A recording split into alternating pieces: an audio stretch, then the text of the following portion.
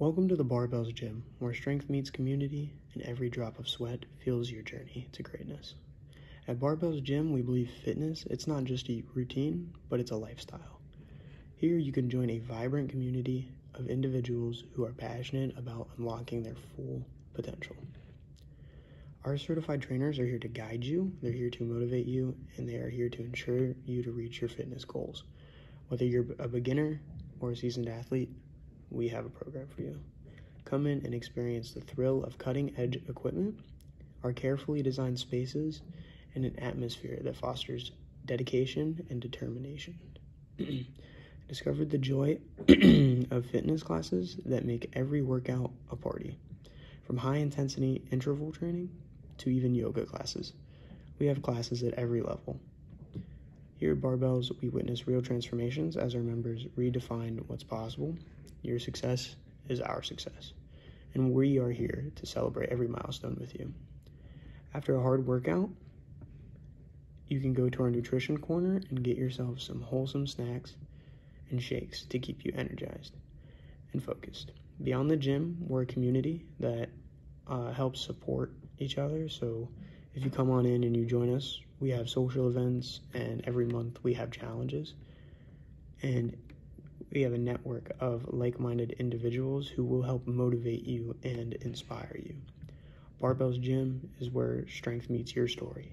Join us and let us redefine together. Your journey to a better life can start right now. Hey guys, it's Brendan with part 2 of the story of the 2017 Las Vegas Route 91 Country Music Festival shooter.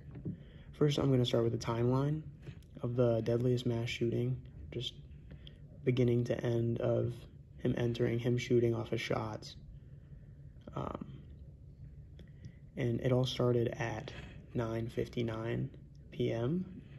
While the Country Music Festival was going on. Jesus Campos, who was a worker at the hotel, he was shot in the leg while investigating a alarm in a separate room. At 10:05, only a couple minutes later, Stefan knocked out 2 of the windows in his hotel room with a hammer. And within minutes, by 10:12, 2 officers were notified and had made it to the 31st floor, where they said they could hear the shooting going on. There as well, at 10:12, he had shot his last rounds. It took 2 minutes. So by 10:17, officers had arrived at his door in the hotel. And by 10:26, between 10:26 and 10:30, 8 more officers had come, and they cleared the floor because they couldn't hear the shooting anymore and thought that he might have maybe even barricaded himself in. They didn't really know what his position was at that time. And then a little bit later, around 10:55, the officers had to wait. They waited at the staircase. They were waiting for SWAT to arrive. It wasn't until 11:20, so they were there for almost a good half hour, that it took for SWAT to get up there, and they used explosive materials to knock down Stefan's door. And in September of 2017, the assets totaled to $530,000, down from $2.1 million in 2 years earlier. $100,000 was spent in 2017 on just firearms.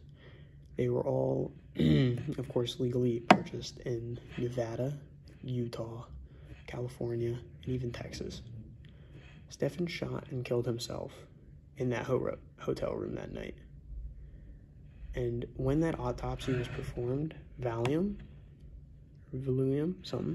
was found in his system, and he had that in his system because he suffered from anxiety. But he had there was really no clue on why he really shot it. He didn't really have a huge motive to anybody.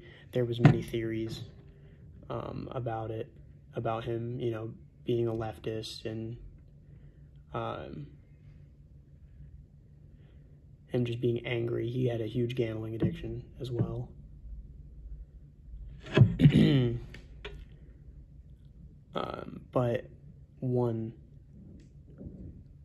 But it was one of the deadliest mass shootings made in the history of the U.S., and it caused people to really look into bump stocks, which were banned in 2018